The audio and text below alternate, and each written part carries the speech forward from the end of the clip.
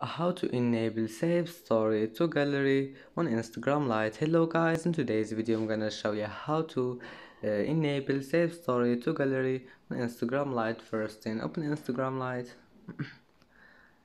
and here you will find your profile. Click on it and then click the storylines in the top corner, and here you will find settings. Click on it and then click privacy, and here you will find the story and scroll down until you find the save to gallery. And now all you need to do, just enable it just by one click and then go back. It will be saved, and as you see, that's how to enable it.